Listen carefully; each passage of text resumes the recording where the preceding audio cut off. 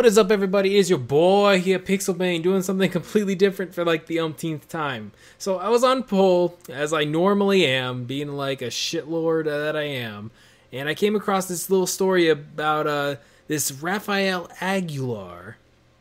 This is relating to the can't speak today. The Seth Rich stuff, and it's quite interesting. I mean, there's nothing concrete here.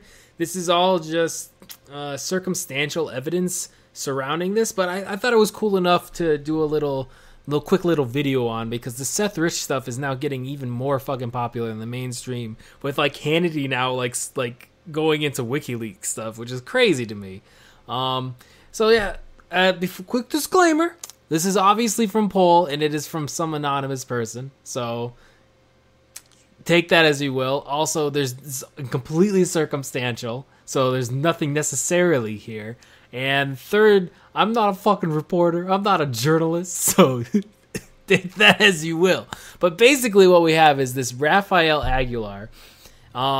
He, and as well as someone else, Carmelo, whatever, they were involved in a double homicide 7 hours after Seth Rich was shot. 7 hours away from where Seth Rich was shot. And the following day. So basically what's going on here is that this guy and the Carmelo guy, or whatever the hell his name was, they basically were involved in murder. And the crazy thing is that this guy, this Rafael, his occupation was basically as a Clinton campaign aide in 2016, i.e. when Seth Rich was murdered, basically, supposedly because it was a mugging gone wrong, even though nothing was stolen. So this Anon basically is going in saying that he was directed into this. I saw the obituary referencing the Clinton campaign aide, and then the local story talking about the double homicide that we'll look into a little bit just after I cover this.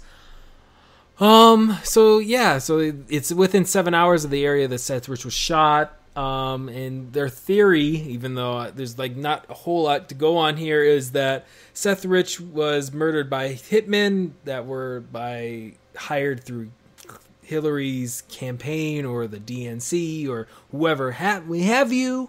And it was obviously they fucked up because Seth didn't die immediately, was transported to the hospital, and it was supposed to be made like a mugging, and they didn't steal anything. So that obviously raised suspicion of people, and the fact that WikiLeaks released this information about the leaker and all of this just is completely fucking up the DNC at the time, and right now it's resurfacing.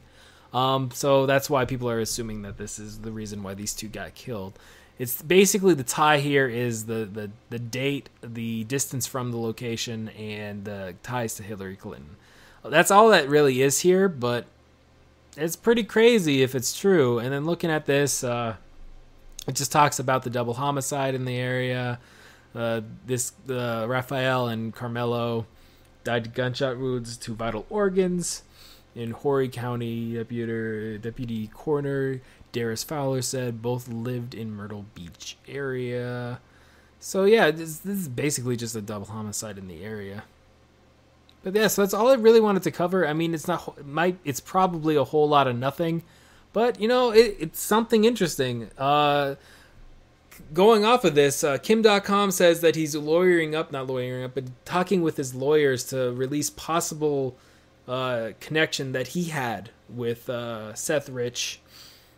I don't know, he said Monday, but that might be in New Zealand time because that's where Kim.com lives, or that New Zealand for Monday is basically Sunday here in the United States. So sometime he's meeting with his lawyers some Monday, and then he's going to be releasing a statement on that the Tuesday after that Monday.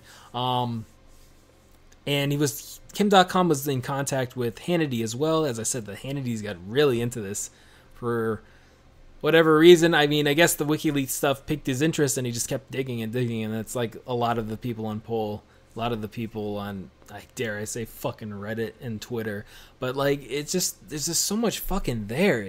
I just don't understand why the mainstream media hasn't been covering it.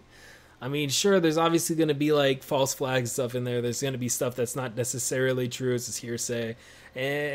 But like, there's got to be truth behind some of this stuff, and digging into it is going to be interesting. So yeah, I'll probably make another video after Kim.com, basically the guy who created Mega Upload Millionaire, after he releases a statement talking about how he's connected to Seth Rich, because that's what he said he was, and see where that goes and see what Hannity does. But yeah, that's it. This has been Pixelbane. I'm going to upload this unedited content to YouTube, and hopefully you guys like it, or at least can laugh at it, you know, and my amazing eloquence and my blah, blah, blah, blah, and whatnot. But have a good night, guys.